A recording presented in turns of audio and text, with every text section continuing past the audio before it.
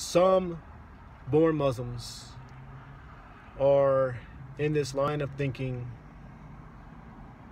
of how can I help a convert Muslim feel more welcomed at a mosque or in the Islamic community, or more welcomed as being a Muslim. Just stop being an asshole. Yeah, it's that simple. Stop being an asshole. That means when a convert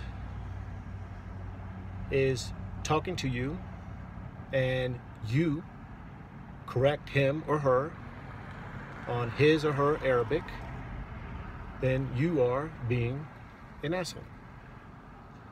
Or when you feel like he or she should, I don't know, have his hands or her hands during the prayer at the navel instead of on the chest, or vice versa, you are being an asshole.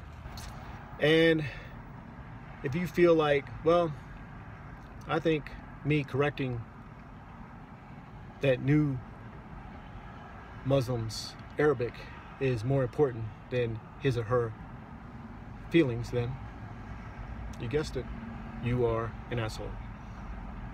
If you feel like, well, I think correcting his or her way of prayer is more important than how he or she feels, then that's right, you're an asshole. And it's really that simple. And how you can know if you're an asshole is to think and put yourself in the convert's shoes.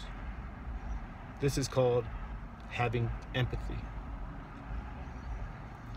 And if you have to dig down, deep down, and see, am I an asshole?